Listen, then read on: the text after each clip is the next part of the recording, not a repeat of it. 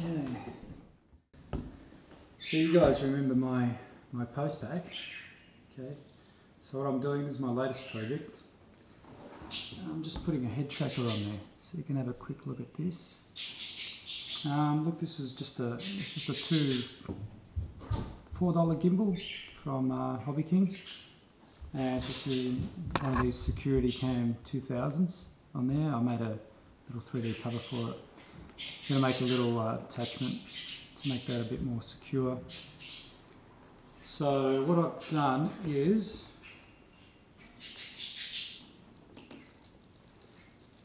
I've put together a little Arduino board with a 9 degree of freedom IMU on there, and I've connected it through to my controller at the back, and I'll show you how I've done that. It's actually quite easy.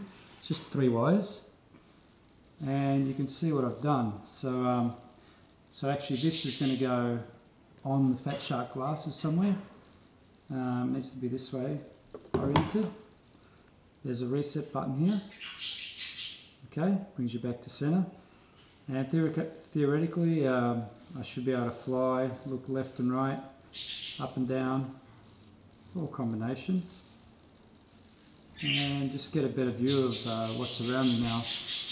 Not many people have tried flying quadcopters with head tracking units, so yeah, it might be a little bit more difficult, especially with my FPV skills anyway. So, but look, I think it's an interesting project. I'll put you through to all the links. Just have a look down the bottom of the video, and you know, it was really literally I think $9 for the board and another $9 for the Arduino, and just a bit of soldering. Like I said, $4 for that, and a couple of servos. So, like, it's a really cheap project, and it's supposed to be a really good system. In fact, it uses an onboard compass, so that there's actually supposed to be no drift. Now, if you do for some reason have to change orientation, you move around in your seat like I do, then you can reset that. Okay, and it goes back to the center. Some people put a reset switch on the actual control, which will mean running an extra wire from here to the controller. But look, as long as you sort of know where the center is and don't move around too much, I think you should be okay. Anyway, looking forward to testing this out in real life. As you can see, my post pack needs a bit of repair before I can get it up in the air anyway, but I should get that back together soon. And yeah, we can test this baby out. Should be fun.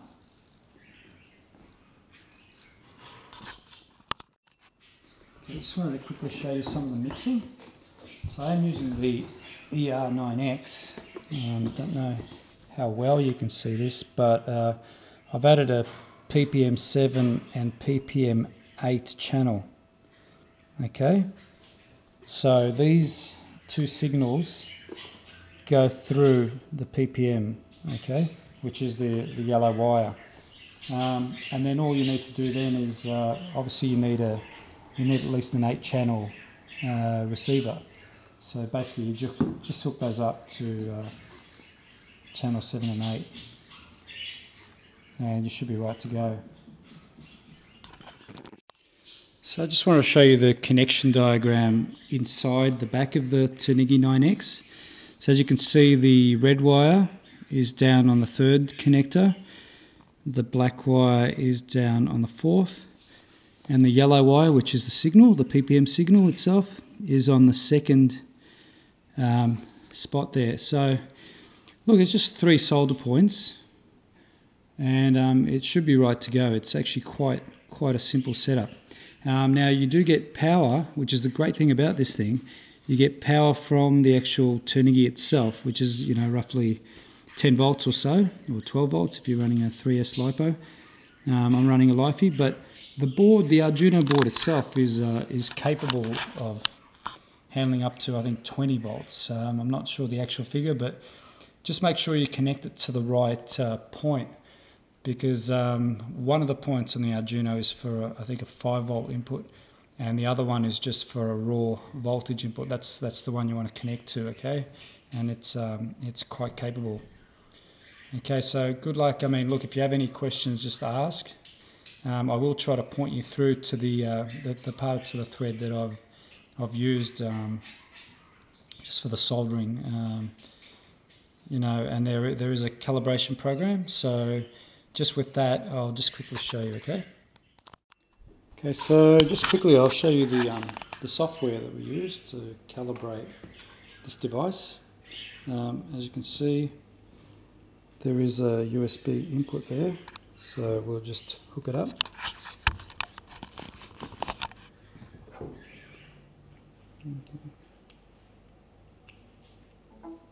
Okay, now, just a note, if your computer does not recognize the device, it's most probably, there's two things that can go wrong. One is it doesn't actually have the bootloader flashed. Now, if you're getting this blue light, then you have got the bootloader flashed and it's just a bad cable. Now if you don't have the bootloader flashed, I don't know, it's going to be really tricky because you know, there are a few ways to do it. You're going to have to Google it. It's I can probably talk you through it, but it's not an easy process. Yeah, you're going to need to flash it. So look, most of them come with a bootloader flashed. I got this from Deal Extreme and it was ready to go. I couldn't get it working because my cable was actually bad. Okay, so try different cables, try the one that came with it first of all. So anyway, this is the GUI software, okay, as you can see there. So I'm just going to pick the COM port, and I'd say it's COM 12. I'll press connect. Okay, so I was just trying to connect there. There you go, settings retrieved, firmware 104. So you're going to use this Arduino software, I guess, to flash the firmware. But once it's done, you use this this program. So what we'll do is we'll go start plot, and you can see here that you know, as we start moving this thing around, you can see the plot moving. You know, we've got our yaw, we've got our pitch, you know, we've got our roll. Okay, so if you can't distinguish between these three movements, which you probably won't be able to at first, you're going to need to calibrate it, okay? So to calibrate it's quite simple, okay? So we'll just stop that. And what you do is you go into Tools, and there's two calibration methods. There's an axis and a rotation, okay?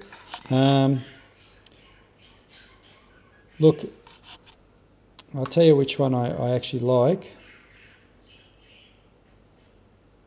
I think I actually like the axis method. Look, if you don't have any success with the axis method, try the rotation method.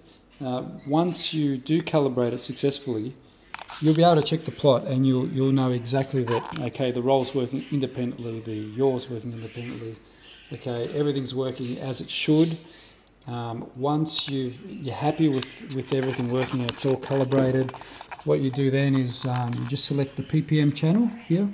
So you select what channel you want for pan, tilt and roll. Again, these line up to, you can set these up on OpenEye next to anything, but you know, obviously the easiest is if you set the PPM 6 to channel 6 and the PPM 7 to channel 7. So I'm only using the what am I using? The tilt and pan channels here. So you can actually drive 3 servos, but I'm only driving 2.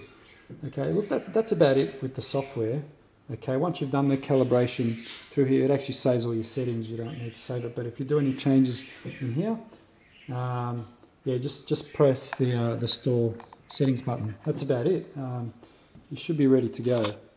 Now I will show you where to get the firmware, and again, you will need to use the Arduino software. Okay, once your device is recognized, you will need to use that Arduino software to actually install the firmware. Okay, and if you've done a multi-Wii board, you know, look, it's pretty straightforward. I'll have a bit of a look. Okay, just quickly, I'll just show you the site, the RcGroups page for that. It's the DIY Headtracker, easy build, no drift, open source. Okay, so this is the project. Okay, so you can have a look here at some examples. similar to what I've shown you.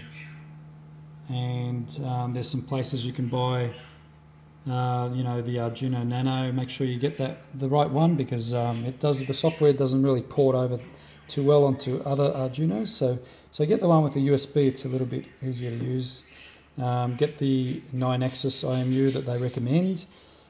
These are really old prices, so they're about $9 now. So the whole project is quite cheap to set up. So yeah, you've got the code and GUI. You've got the connections. So an easy way to actually do the connections is to actually place the IMU board directly over onto the Arduino as such. Okay, so this is what I've actually done. You can see that some of the legs are used, some of them aren't. So the ones that aren't used, you can cut those off if you want, and the ones that are used, you can actually solder those through. Okay, so there are a few legs that actually line up. Okay, so again, it's just going through the whole calibration bit and whatever. You can see there that the IMU just goes over the board.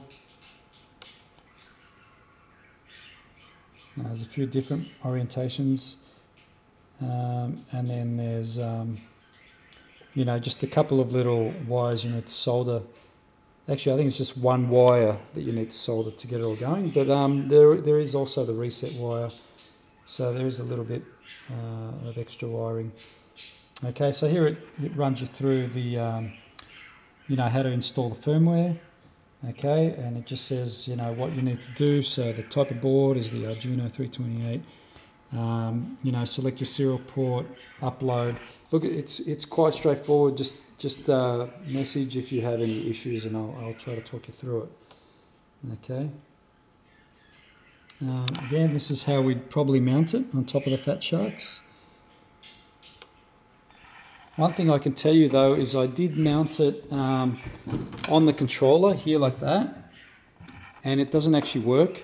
Look, the magnetometer in this thing is quite sensitive to I guess electrical interference, and look, ideally if it's in mid-air it'll work the best, but try it on top of the glasses. If it's not working for you, you're just going to have to move it. But I think from the sound of it, it looks like a few people have had good success mounting it on top of the glasses like that. Okay, so anyway, like I said, just fire through any questions. If I need to, I could do another video. Okay, so.